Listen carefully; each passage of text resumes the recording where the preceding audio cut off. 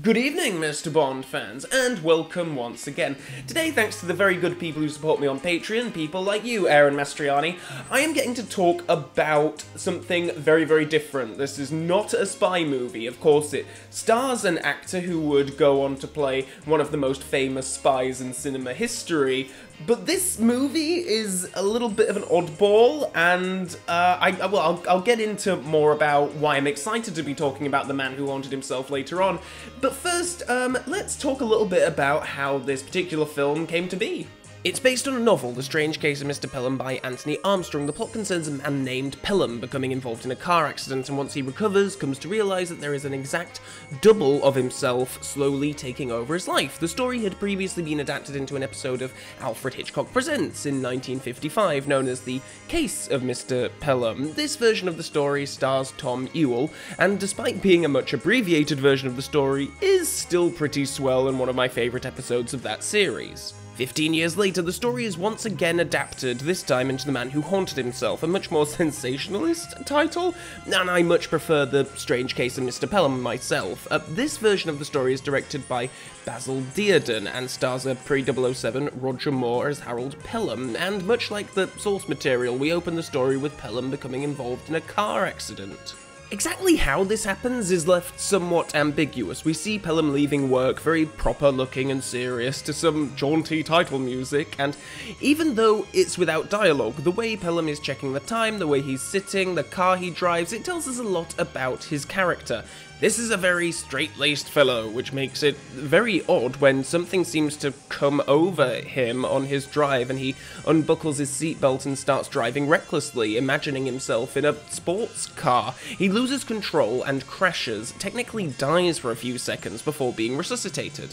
During this time, something happens, and now as Pelham returns to his daily life, it becomes clear that there is someone or something else living as him. There's lots of instances of various people coming up to Pelham and saying things like, "Oh, it was great to see you at dinner last night," to which Pelham reacts with confusion, and these scenes make up much of the bulk of the middle of the film, escalating the tension each time, with Pelham getting closer and closer to meeting his double. Meanwhile, we have a drama playing out between Pelham and his wife, played by Hildegard Neal. Pelham is somewhat impotent, and his wife is growing frustrated by the somewhat boring lives the pair lead together, and these are some of the best scenes in the film, for my reckoning. Watching the pair squabble, they feel like such a real domestic couple. The pair have such a great chemistry, and they're talking so frankly about the state of their relationship. Sometimes it's touching, sometimes it's amusing, but I could quite happily watch the pair of them bicker about their dinner plans for a good 2 hours.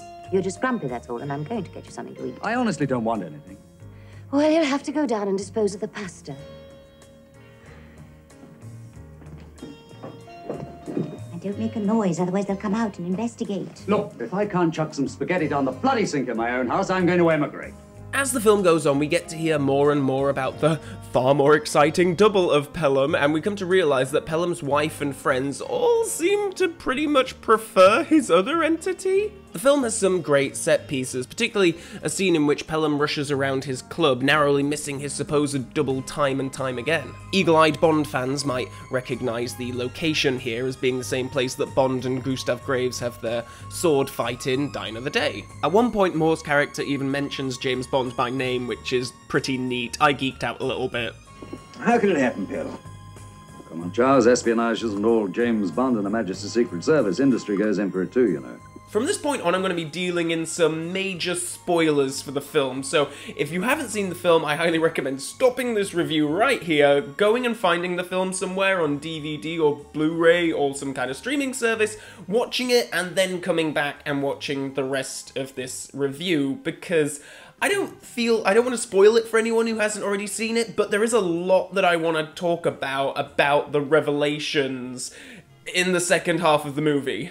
So, disclaimer out of the way, I find it interesting that the film does show us Pelham's double in scenes throughout the film before Pelham himself comes face to face with himself, if that makes any sense. And I guess it's open to interpretation whether Pelham is going mad, or if he has a split personality, or indeed if there is a physical double of Pelham, until close to the very end when we see that there is indeed a second Pelham, prompting some terrific acting from Roger Moore, playing both parts superbly. It's a shame that some of the visual effects are a bit hokey, especially when you compare it to the Alfred Hitchcock Presents episode, which included a similar scene and looks a whole lot better. I know these kinds of effects are less noticeable in black and white, but learning from the commentary that The Man Who Haunted Himself was a somewhat cheaply produced film, the shoddy effects aren't terribly surprising. I mean, the sets look fine, but you could have just told me that this was filmed for TV rather than theatrical release, and I wouldn't have questioned it. There's just something very TV about the look of the film. For a thriller like this, I would have appreciated some more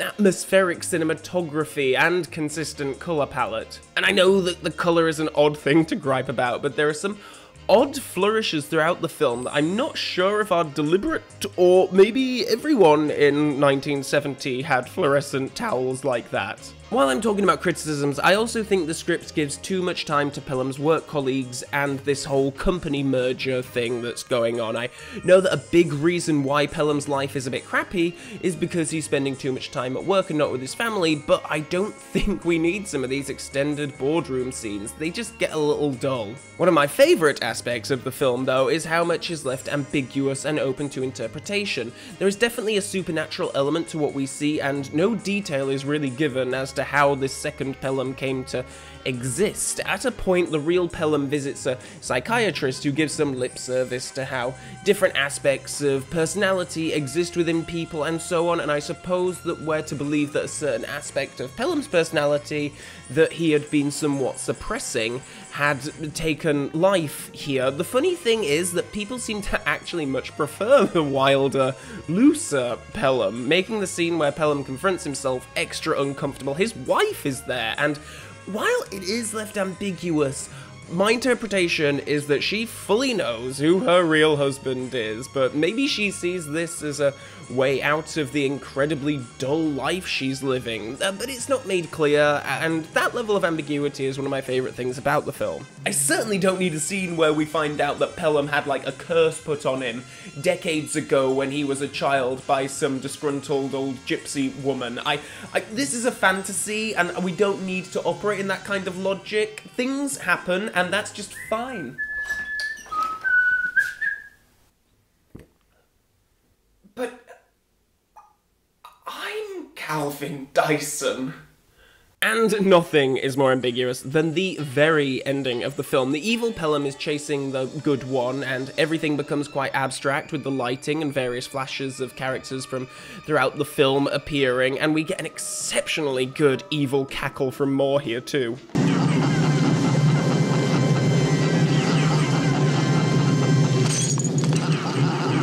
Anyway, the good Pelham is driven off the road and into a river by the evil one, but just before the car hits the water, he disappears, and then the evil Pelham grabs his chest, and given the upbeat music and the way Roger portrays it, it implies to me that the good Pelham has somehow taken control over the evil vessel of Pelham, and I'm not sure why that happens, but it does, and I mean, hey, it's ambiguous and I like that, and I didn't need an extra scene where the psychiatrist comes in to explain everything.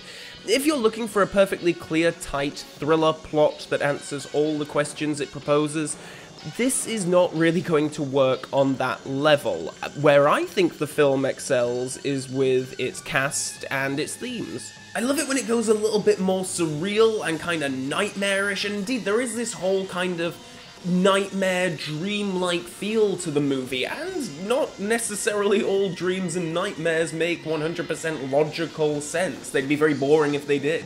But the standout element of the movie is without a doubt Roger Moore himself. This is certainly the best performance I've ever seen him give, and he said himself that this was actually his favourite part to play. The scene where he talks to his double over the phone is just heartbreaking. It's a very understated and human performance, and shows what Roger was capable of as an actor. Certainly being as good-looking and charming as Moore was, he was inevitably cast in, you know, cavalier hero types, and here he's playing a very unflashy, everyman kind of part, but it doesn't feel jarring or weird at all watching him in this role. I think he really excels in it. If you're a Roger Moore fan, you need to see this film. It's essential viewing if you wish to see him at his very best. I also just feel like it's necessary to pay respects to the great man's memory. He really loved this part, and he was very proud of this film and would speak about it fondly in interviews and in his books and such, and in the mid-2000s he even brought up the idea of a potential sequel in the film's audio commentary. I'd like to go back and actually make a thought about it, doing a sequel to this. Today, 30 years later, sort of what happened, which was the Pelham that survived? Was he the good or the evil one? Or what happened to the boys when they grew up? He was a big champion of the film years after it was released, and it was certainly through his expression of fondness for it that I sought it out, and despite not being terribly well received critically or commercially in its time, The Man Who Haunted Himself is now readily available on DVD and Blu-ray in many places, and while I wouldn't describe it as a thriller for the ages, it features a great actor giving a terrific on-screen performance, explores interesting themes, and has such a great nightmarish quality to its presentation. It comes highly recommended from me.